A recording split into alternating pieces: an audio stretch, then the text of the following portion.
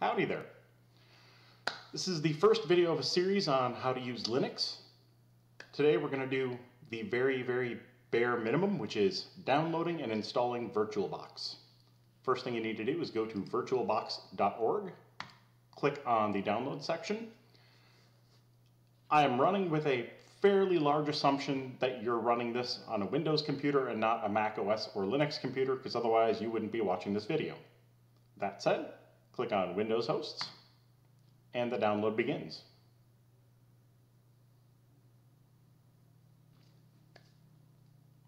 Once this download is complete, we're going to install VirtualBox, and then we're going to go find a distribution to install and play with. Got 3 more seconds. And there we go, download complete. Do a quick scan with Windows Defender just because. All right. Double click on the installer.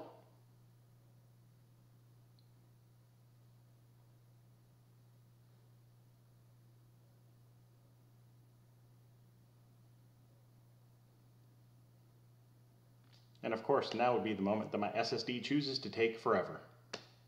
All right, there we go. Hit next. I usually do not uncheck anything. I literally just hit the next button again. Let it create the shortcuts for you. And for most of you, this will be a clean install. I already have VirtualBox. So for me, this is just an update.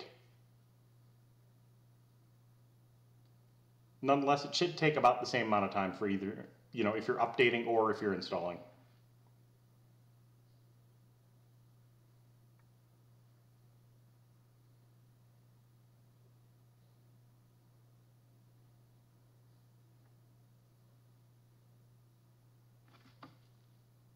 We'll go ahead and install the device driver.